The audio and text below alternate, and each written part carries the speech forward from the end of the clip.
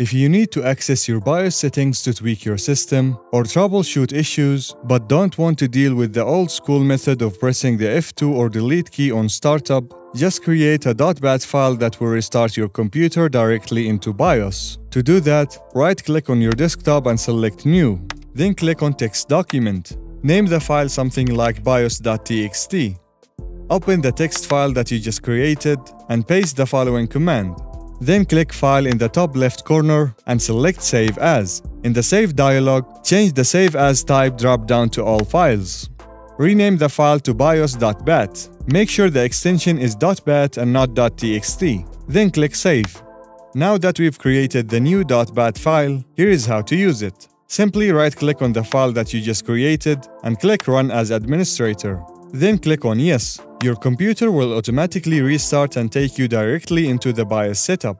If you found this tutorial helpful, watch this video next. Thanks for watching and I will see you in the next one. Peace.